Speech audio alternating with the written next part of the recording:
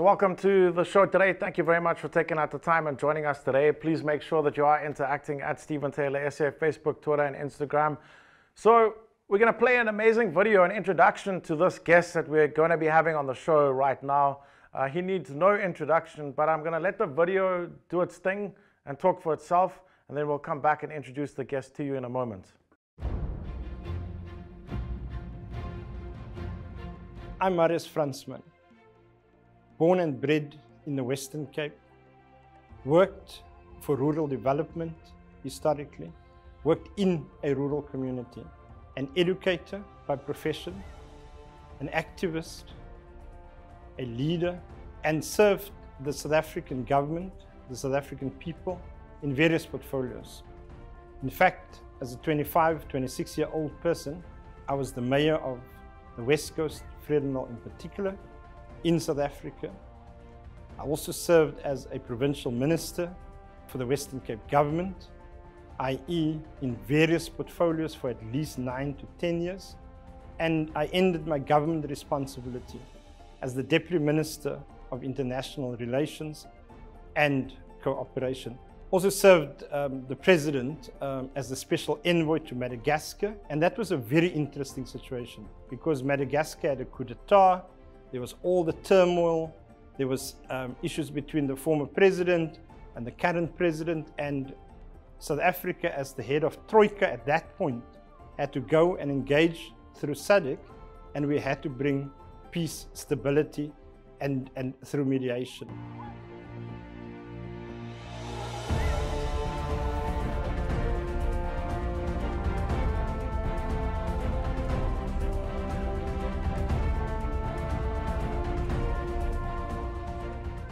Also served as the leader of the African National Congress, the ruling party in South Africa in the Western Cape, for many, many a year. All of that has propelled one to understand that we are a young democracy. South Africa is a young democracy. We are a growing democracy. We have various levels of poverty, underdevelopment, unemployment, but we've also got a level of elitism. We've got wealth on the one hand, and we've got extreme poverty. And that's what we're grappling with. We come from a very, very divided past. We come from extreme form of racism. We come from oppression.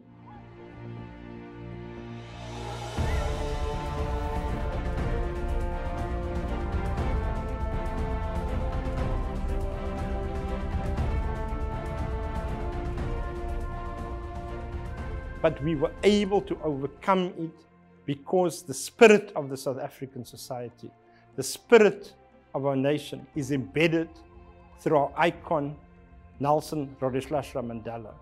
And that is the person of great humanity, our icon. On the 18th of July, which in fact is his birthday, that globally, nations across the world, through the United Nations General Assembly, is honoring Madiba. As the chairperson of Moja Group, we were looking across the world for strategic partners, to find partners that are able to help us to deal with talent, to identify skills opportunity, to identify enterprise development opportunities, to identify the type of business opportunities that can connect the world. Now, as we were able to overcome apartheid through networking, through international solidarity, through local and international partners, it is on that basis that we also know that actually we had to find those individuals across the world that shares the values in the spirit of Nelson Mandela. And that brings us to the fact that we have just recently signed and launched a company called Fight to Fame South Africa.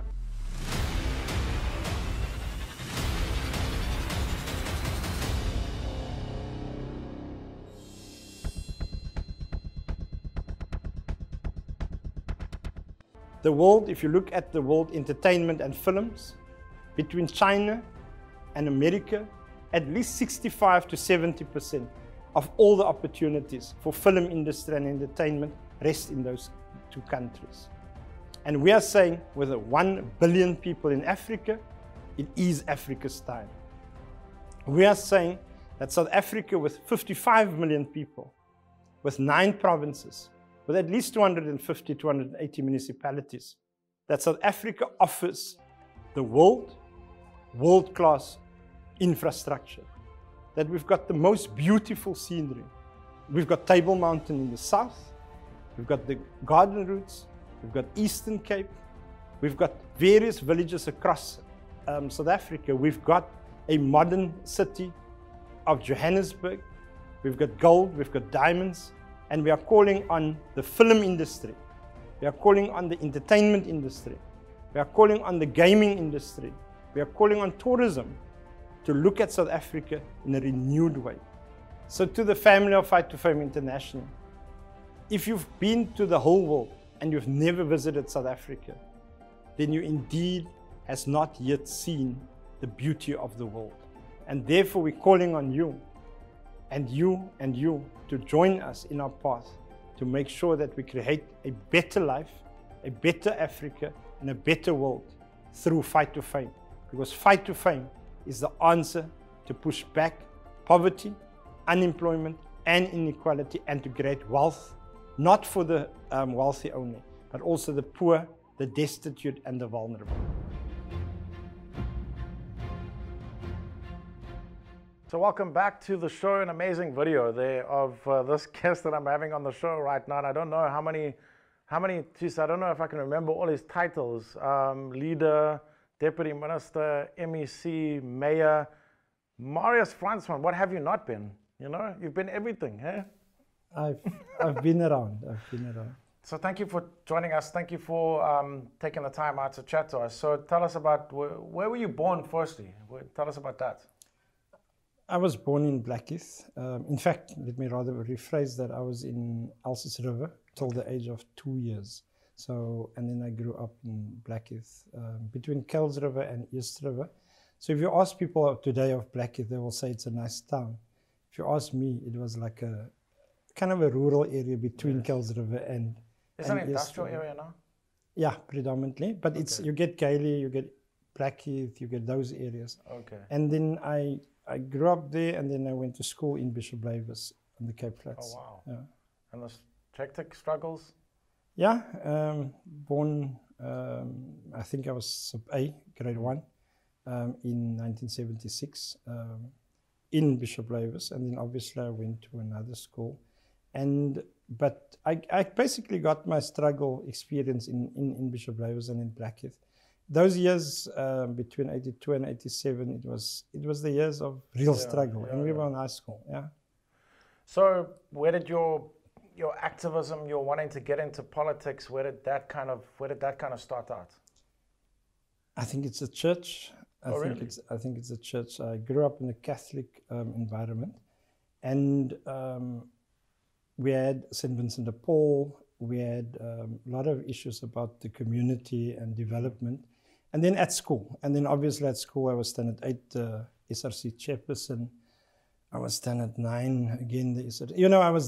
But what was ironic, I was also a head boy. So if you go back to that era, that the head boys were seen as the very disciplined people and the respectful, and they're actually looking at things academically. So you're saying you're naughty. And that too. Okay. And then at the level of SRC, it was seen as the rebellious guys. Yes. So I was able to bring it both together in terms of making sure that from a youthful angle, we were able to be part of that struggle. And I think what propelled me into, I remember distinctively, I grew up in Blackheath, was in Austinville, there was a shop. And then must have been 83, so I was at primary school. The year I was born. Yeah, is it? Show the age difference. So I must have been in primary school, and then I heard in the shop somebody talking about a mandala, meaning I didn't know anything, no politics at primary school, but it was that story about him being released or not. So that was the first time that I picked up anything about somebody in prison fighting for rights, and I was like primary school, so I wouldn't have been at all active. The next process was really in Blackheath, when Chris Nissen and others, for example, came to Blackheath and East River, and we then were in Blackheath and East River part of a very strong process. And the Black Christmas, fighting for the rights of our people. You had the tricameral system, and we fought against that in our community and at school. And then, yeah, propelled into struggle at high school. But I want to ask you, not like a personal question, but if you take what was happening then when you were growing up, and you take what is happening now, would you say much has changed? I think we should celebrate the fact. I think we should celebrate the fact that, you know, going from Blackheath to Bishop Blavis via Belleville, we couldn't go, and you come from a background, from a cultural background that could be classified as white. Yes. I come from one classified as colored, and then you have a Black African. So in that era, at school, what we literally had to experience is there was first class, and first class, whether it's for the rich whites or for the poor whites. And it was then the third class. And I remember many a times, and I think people from my generation will remember this, where we, for example, will get off the station or get off the train or get into the train, and the white young boys were throwing, for example, stones and lemons into it. So it was that was all real. Yeah. So I think we must celebrate the fact that we've got freedom. We must celebrate the fact that there's a democratic dispensation, that we are able, it's not yet there, but that we're able to rise to the occasion, not only because we are from a particular historical, cultural background. I think the problems are still very real and imminent.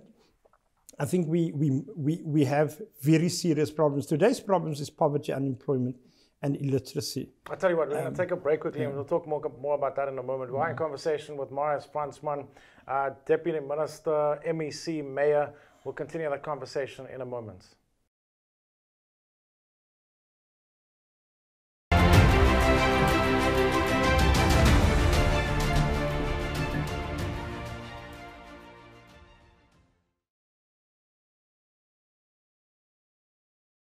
So welcome back to the show with Stephen Taylor. Make sure that you are interacting on Facebook, Twitter, and Instagram at Stephen Taylor SA.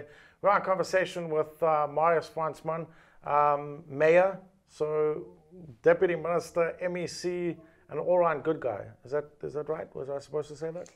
I would assume that a young, rebellious person grew up, and ultimately, for example, from a youthful age, just for example, were very focused. My wife would argue that I'm obviously now less focused because of now that I, for example, I'm getting to 51 soon. So. Oh wow, that's not that old, man. Yeah, it's old. Yeah, man. So I call you Oom then? No, definitely not so. Yeah. So, okay, so you were talking about the challenges that we face, but also the celebrations that we should be celebrating in South Africa. And yes, I agree, there are many things that we should be celebrating, but we far from that rainbow nation that Nelson Mandela wanted.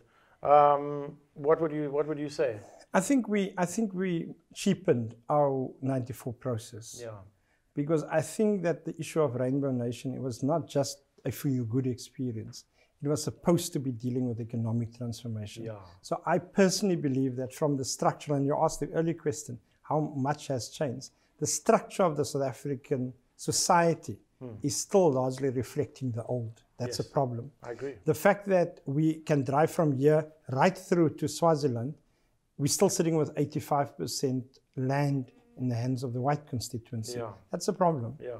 If you look at, for example, the disparity between just Cape Town, Cape Flats, Khayelitsha, and then the suburbs, there is a real disparity. And I think what it requires is boldness and decisiveness, but I do believe that it's not only about the individual. Many times people asking me, it's about who's the president, who's the this or the that. I don't really believe it's only that. It's about the structure of the South African state. Yeah. Because we've got national government, provincial government, and local government. The problem is the way the structure is. It creates fragmentations and it creates, in a sense, competition. Yes. Whilst we're supposed to work more in a coherent and a unified process. So I think there's lots of issues, but we need a more stronger developmental state to deal with the real issues of our society. So you were MEC of Economic Development, right? MEC Public Works, Transport, MEC Local Government and Housing and so on. Okay, and that role that you played then, being in government, seeing what is going on, did it open your eyes? Yes, indeed so, indeed so. Look, I think it's it's one where even then we had lots of debates whilst we were in government about how do we change these things. And yes, a lot has happened, and there's a lot of changes. And whether it's ANC, I think, whether it's DA, whether it's like in the future EFF or whatever else, I think the importance is for us to adhere to our policy directives as a South African society, and have less the kind of what I would call beauty competitions amongst government structures. This one fighting this one and the other one fighting the other one. And really work towards, so yes, it has opened my eyes. There's lots of real problems in our communities. One of the starkest issues still, Stephen, is poverty amongst the rural communities. And I think, you know, farm workers don't want a swimming pool. They don't want a double story. They just want basic living conditions. And a basic income grant. And I think those are the issues that we must work towards. So you were Deputy Minister of, was it called DIRCA? No, international, international relations. So what does DIRCA actually mean in English? Because the Department of International Relations and Cooperation. Is that what it means? Okay.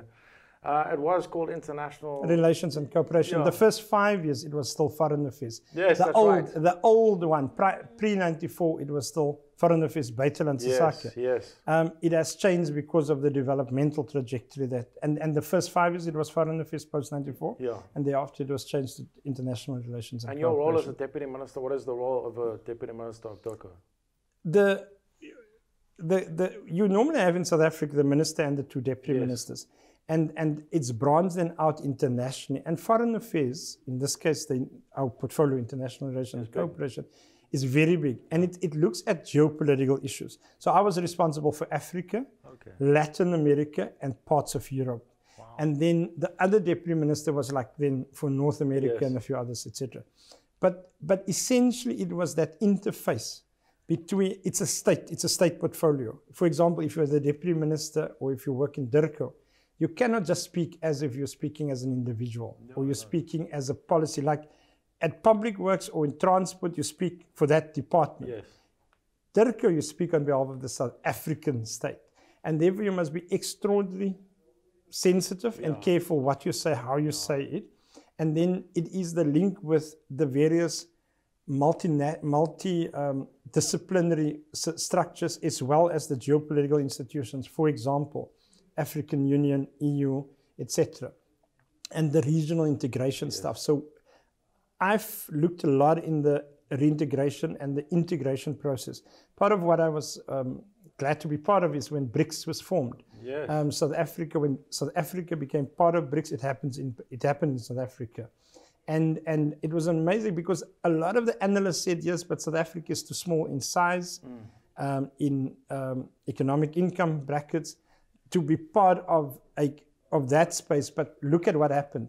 If we were not part of BRICS, we wouldn't have seen that multi-billion rand opportunity now with the COVID experience.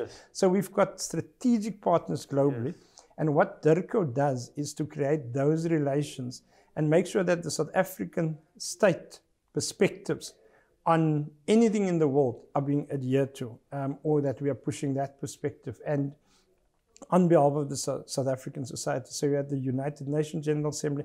I was part of the experience when it was very interesting because when the Libyan situation occurred, we were at Addis in those meetings. And we've argued that actually that we need respect for regional perspectives, because if you've got some institution in the world sitting somewhere and just bombarding positions into Africa, it can become a problem. So we need to continue pushing the regional integration approach. I was also part of the experience of Madagascar and being the special envoy on behalf of the president that time, where you had two presidents, former President Ravalomanana, that was pushed out by the military and then led by President Rajulina, and there was big issues. SADC then deployed a team, and I headed up that particular group under President Chissano. And yes, I was part of where they literally had to sign a document to go for peaceful resolve. And that first election that neither President Ravalomanana or President Rajulina was supposed to stand, and they adhered to that. And after that, very recently there was another election, and President Rajulina is now democratically elected. Sure. So one can say it was a very deep experience. And final point there is the fact that South Africa has so much to offer at the level of the policy positions internationally. Okay, so moving forward now to your role as the chairman or chairperson of Fight to Fame. Tell us a little bit about that. Yeah, interesting stuff. Yeah, it's still global. Yes. So think about my role in international relations. It's still global. We've built a Pan-African model. We're looking at the world through Africa, Latin America, and Asia. So part of my Moja business development is a tricontinental experience to see how do we bring the world together through our efforts. We mustn't only wait for the state. And I'm coming from government, so I'm saying that we mustn't only, the answer doesn't, it's supposed to be a tripartite situation where it's the state, it's private sector, and it's the communities and civil society.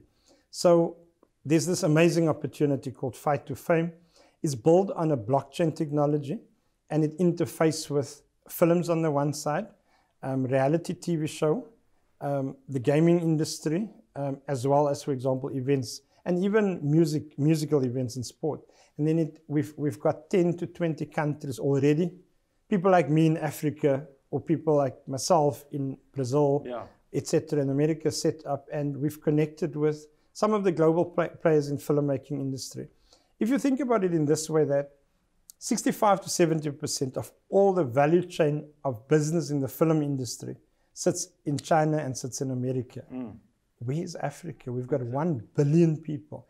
We have possibly 5 to 6 cities in the 5 to 6 cities in the of the 10 fastest growing cities in the world. You're going to find in Africa.